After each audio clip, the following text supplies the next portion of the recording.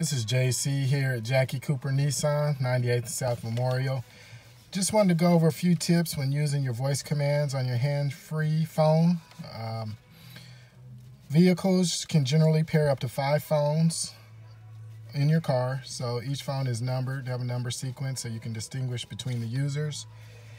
After pairing the phone, the system automatically connects to the specific user's phone whenever it's within range.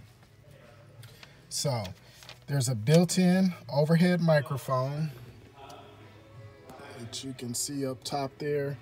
There's a built-in microphone. What that does is it transmits the user's voice, and then the caller's voice can be heard through the audio system speakers.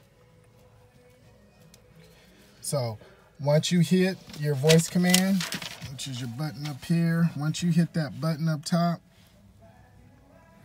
you're going to get someone come on and it's going to ask you to make your request after the beep. So once you hear the beep, that's when you begin to give your voice commands and what you're wanting.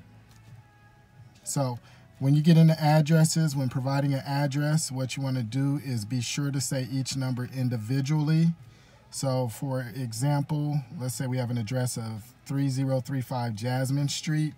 What you want to say is, once the voice command comes on, you want to request 3035 Jasmine Street versus 3035 Jasmine Street.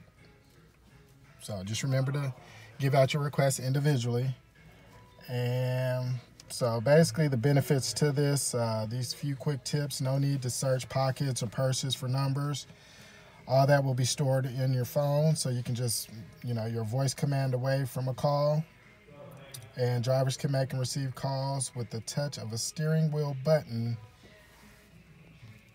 right here and voice command.